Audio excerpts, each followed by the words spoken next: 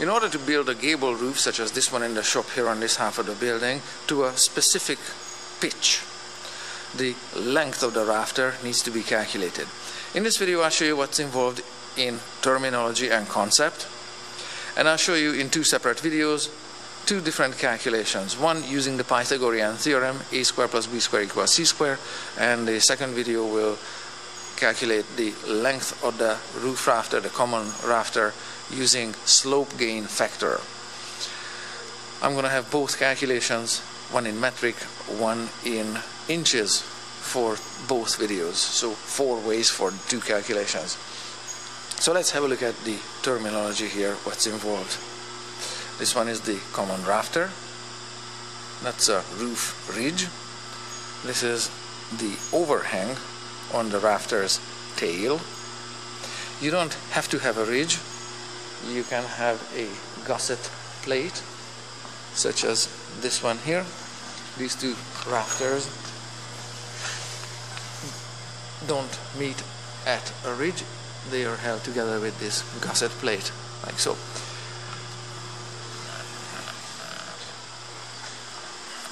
Either which way, the roof has a pitch, which is expressed as a fraction, either in millimeters or in inches. And the fraction has 2 numbers in it, a numerator and a denominator. So a vertical measurement is first, always a vertical measurement is first.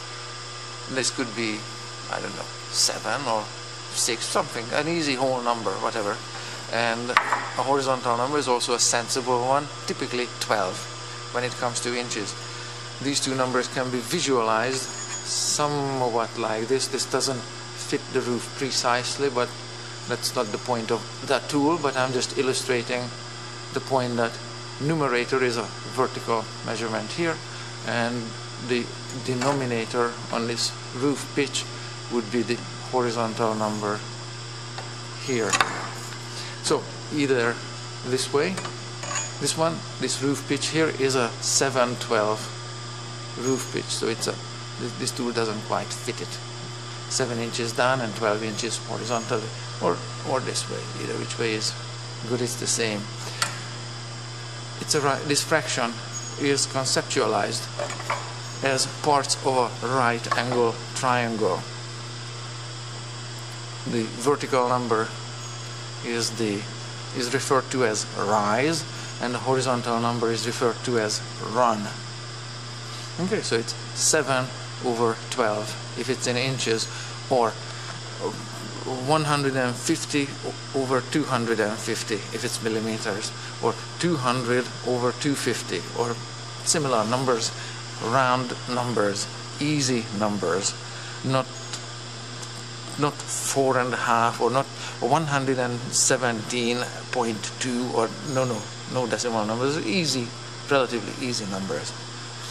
So let's rise and let's run of the roof pitch. Similar triangles are involved in this roof here. The roof's rise and run is similar to the rafter tail's rise and its run, and is similar to the whole roof rafter's rise and run. Okay, triangles are similar in this.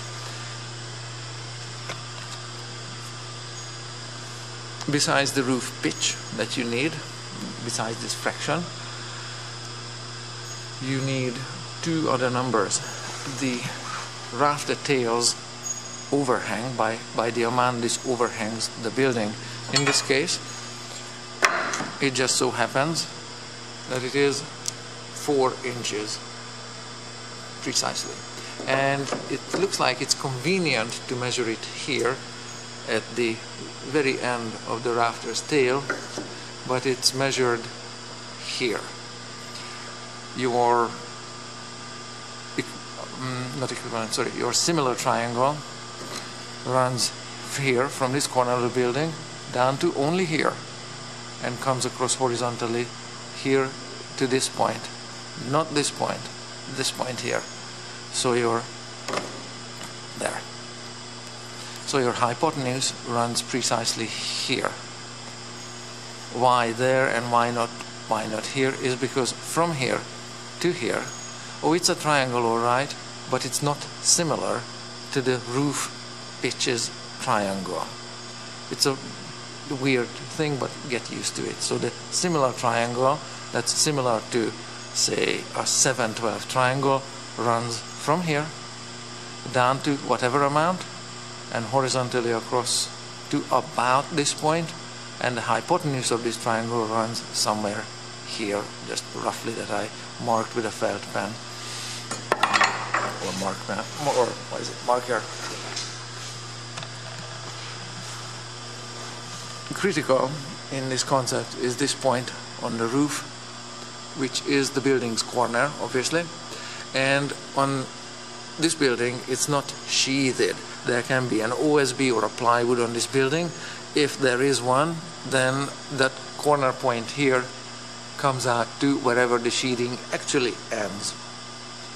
From that point, wherever the sheathing ends, if there is one on the building, there should be, all the way across is the building's span. In this case it ends here, but again, if there is sheathing on the building, as there should be, it should be somewhere here. So half the span of the building is here, and this is the run of the rafter. Just like on the roof's pitch, there is a run of the pitch and there is a run on the rafter tail. This is the run of the rafter. You really need this number. It's not negotiable for calculation.